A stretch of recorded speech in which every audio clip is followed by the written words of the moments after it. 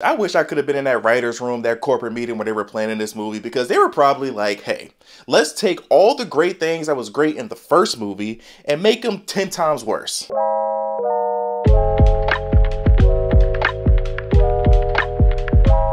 The cocaine was cocaine in that day in Hollywood, because who approved this?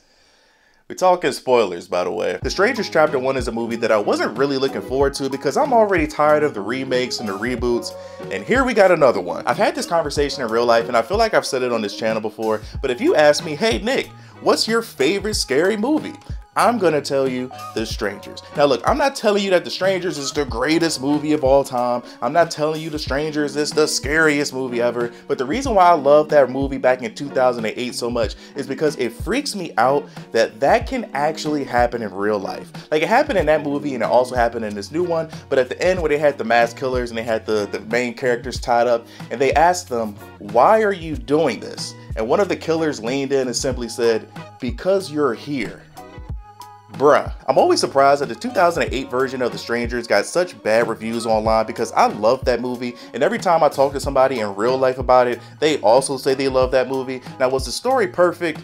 No. Did the characters make stupid decisions? Yes. But it's something about that movie that's charming, and that ending had me in shock the first time that I saw it, and it still creeps me out today. Now, when it comes to this new movie, I don't really have anything positive to say about this. Like, every single aspect of this new film is worse. I know this might be hard to believe, but I try not to be a dick, so I do want to say something positive about this movie. One thing that I did like that opening title screen, that title sequence, whatever you want to call it. At the beginning of the movie, it was like, every year in America, this amount of people die, and so in this amount of time, that's an average of this amount of people have died. And so while we're watching this movie, for the amount of time that we've watched, this amount of people have died. So I thought that was cool. I thought that was interesting. I thought that was creepy. I thought that was a good tone setter for this movie. But then they immediately lie. You realize that they lie because they say, oh, this is an example of one of the most brutal deaths you will ever see. Complete lie, but we'll talk about that in a second. What else did I like? The lead actress, she was pretty. That's probably it. That's as much as I can give this movie. For me being nice, that's probably the nicest things that I can say about this movie. Like, I don't know how long this video is gonna be, but from here until the very end, for the most part, I'm just gonna shit on this movie. First off, this is a remake, not a prequel. Not me, but the trailer said, witness how the Strangers becomes the Strangers.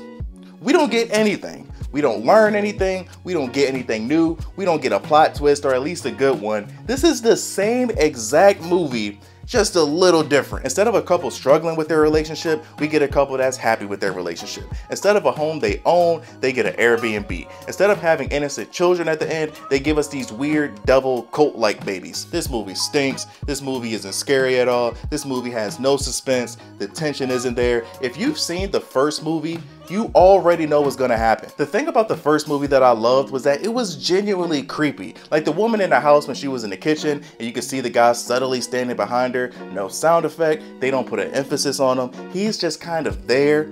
Here, they try to do the same thing, but every time we get one of the killers in a scene, we get this loud sound effect. Like, the shower scene would have been so much better without that generic sound effect. In the first movie, it had so many quiet moments, and that silence gave such an eerie feeling. In this new movie, we don't get none of that. In the first movie, we didn't know what was happening. I was like, yo, this is crazy. Why are these people doing this? As a viewer, we had no idea what was going on. All we knew was we had this couple, we had these killers, and it worked. And for some reason, they decided to make every single character that we came across come off as creepy.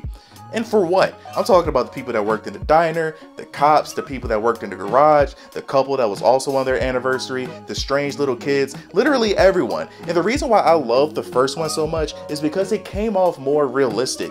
In this movie, it just kind of felt like, oh, I'm watching a movie. I just hated the direction they went with this movie. Instead of having the audience live in this moment of suspense and a feeling of tension, we get what every other modern day horror movie does. We get a bunch of jump scares. I hate jump scares. Jump scares are cheap. Jump scares are terrible. And this movie is full of them. Oh, look, we're kissing and then I almost get into a car accident. Oh, look, I accidentally cut on the garbage disposal. Oh, look, I'm driving a motorcycle. It's just stupid. And so we follow along with this couple, and in my opinion, they had absolutely no chemistry in this movie. Like in the first one, you actually felt the actors, you actually felt like their characters were in love at some point, and then they found their love again. In this movie, it felt like two actors who were just not sexually attracted to each other. I just don't care about this couple. Like the most suspenseful scene in this movie were when they were underneath the house and they were crawling, and then the woman got a nail in the hand. But at this point, how many times have we already seen this done before? Like a movie like A Quiet Place that came out a few years ago, they almost had this same exact scene in a different scenario, but they did it 100 times better. And then it was some weird scenes where like the camera was super zoomed in on the boyfriend's face and he was giving all these weird looks.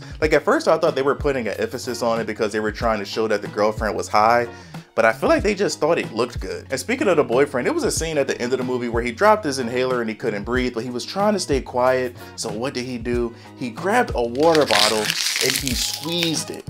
He squeezed a water bottle. It's like at that point, that's like trying to get a slice of cake when your mom upstairs sleeping and it's like 12 o'clock at night. I feel like black people are gonna catch that. As of this recording, it looks like the movie is projected to make about 12 million in its opening weekend. On Rotten Tomatoes, it has a critic score of 13% and a fan rating of 40%. I'm right there with the critics on this one. I'm gonna give this movie a 2, which is a terrible on my scale. This movie was garbage. I feel like this is the lowest score I've ever given a movie to on this channel. I could be wrong, but congratulations to them. I feel like I hated this movie more than I hated The Insidious, The Red Door, and that movie was also garbage, but I hated everything about this. I hated the characters, I hated the story, I hated the suspense. There was no suspense in this movie. I hated the faces that the boyfriend was making. This movie was just a complete waste of time. Go watch the 2008 movie if you have not seen this movie before.